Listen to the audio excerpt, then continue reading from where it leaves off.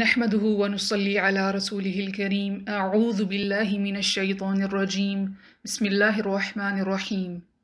Let's have a quick look at what we have learned so far. We learned that noun has 4 properties. First property being gender, second property type, third property status. Gender can either be masculine or feminine. By type, we mean either the noun can be proper or common. By status, we mean the role a noun plays in a sentence. Status could be of rafa, which means a doer. Status could mean nasb, which is a detail, or status could be jar, which means the word that comes after of.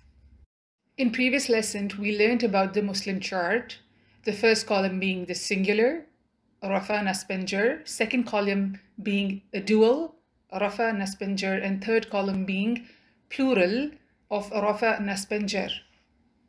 For singular nouns, we look at the ending sound. Muslimun, musliman, muslimin. For dual and plural, we look at the ending combination. Muslimani, muslimaini, muslimaini. Muslimuna, muslimina, muslimina. Ani and aini are ending combination of 2 letters which tell us the status is either rafa, nasb or jar in its dual form. Una, ina give us a clue that it's an ending combination, so it has to be plural either in rafa, nasb or jar form. Today we'll be learning the female version of the Muslim chart, which is muslimatun. Just by adding the round ta, which is called ta marbuta, at the end of Muslim, the noun becomes feminine. For singular version of a Muslim woman, we will be looking at the ending sound. Muslimatun is singular rafa, muslimatan is singular nasb, muslimatin is singular jar. We have to memorize this chart as well. So let's repeat 5 times. Muslimatun, muslimatan, muslimatin. Muslimatun, muslimatan, muslimatin. Muslimatun, muslimatan, muslimatin. Muslimatun, muslimatan, muslimatin. Muslimatun, muslimatan, muslimatin. But what if we want to talk about 2 Muslim women? Just like 2 Muslim men, we will be adding ani combination at the end of Muslim, but an additional ta before ani will be added, which will indicate that we are talking about 2 Muslim women.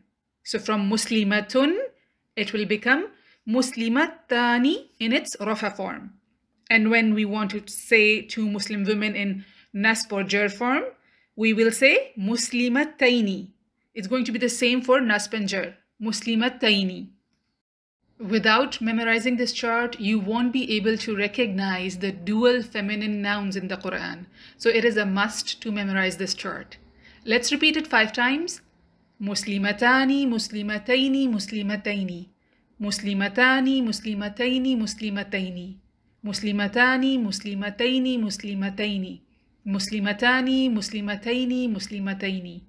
Muslimatani, muslimataini, muslimataini. Can you say it without looking at it 3 times? Now that you're comfortable with the singular and the dual form of muslimatun chart, let's look into the plural form. The plural form of muslimatun chart is very different from the plural form of muslimun chart. In muslimun chart, our ending combination was una and ina, whereas for the feminine Muslim chart, our combination is atun and atin. If we want to talk about more than 2 Muslim women in their rafa form, we will say it's muslimatun. And more than 2 Muslim women in its nasb and jar form will be muslimatin, muslimatin. Let's repeat this 5 times. Muslimatun, muslimatin, muslimatin. Muslimatun, muslimatin, muslimatin. Muslimatun, muslimatin, muslimatin.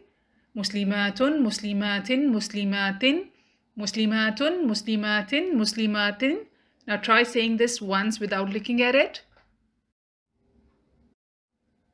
This is the complete chart of a Muslim woman. Just one more time, read it with me. Muslimatun, muslimatan, muslimatin. Muslimatani, muslimataini, muslimataini. Muslimatun, muslimatin, muslimatin. Pay attention at these two words. Muslimatin, muslimatin. Muslimatin can only be jar because it's in its singular form. Whereas muslimatin can be nasb or jar because it's the plural form. Now a quick look at Muslim chart versus Muslimatun chart. By now you should be comfortable in recognizing the feminine and the masculine version of Muslim chart, and also its rafa, nasb and jar, singular, dual and plural forms. This is an ayah from Surah Al-Ahzab. We'll try to recognize the masculine and the feminine nouns by their ending combinations. It begins with inna. We haven't learned what inna is, so we leave that aside.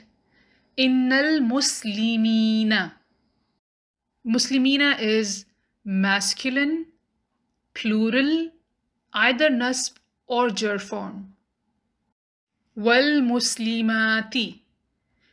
The ending combination is ati, which looks like a feminine noun in its plural form, either nasb or jar. Wal mu'minina. The ending combination is ina, which is a giveaway. It is masculine, plural noun.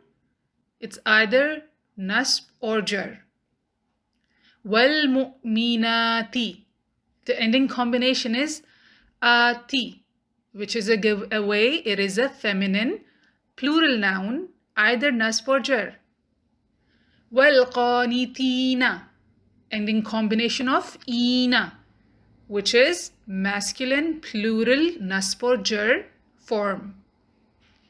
Wal qanitati. Ati is an ending combination of feminine, plural, either nasb or jar noun. Was-sadiqina. Ina is a combination of masculine, plural, nasb or jar form. Was-sadiqati. Ati is again a combination for feminine, plural, nasb or jar form. Was-sabirina is a masculine, plural, nasb or jar form. Was-sabirati is a feminine, plural, nasb or jar form. Wal-khashi'ina. Ina is a masculine, plural, nasb or jar form. Wal-khashi'ati. Ati is feminine, plural, nasb or jar form.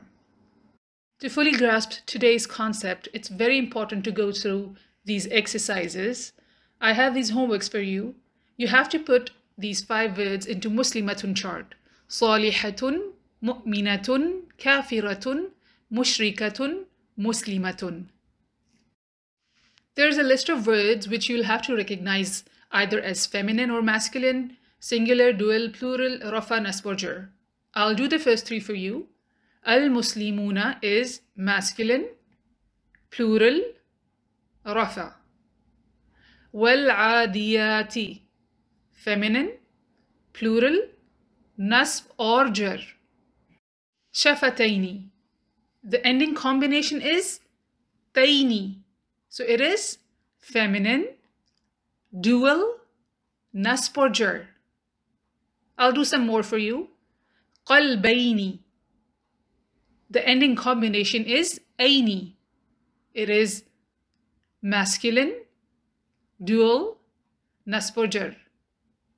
As-samawati. The ending combination is ati. So it's feminine, plural, nasb or jar. Mujrimuna. The ending combination is una. So it's masculine, plural, rafa. Go through all of these words and pay attention whether it's an ending combination or ending sound. There are some challenging and confusing words in this homework, so pay special attention whether it's an ending combination or ending sound. Subhanakallahumma wa bihamdika nashhadu an la ilaha illa anta nastaghfiruka wa natubu ilayk.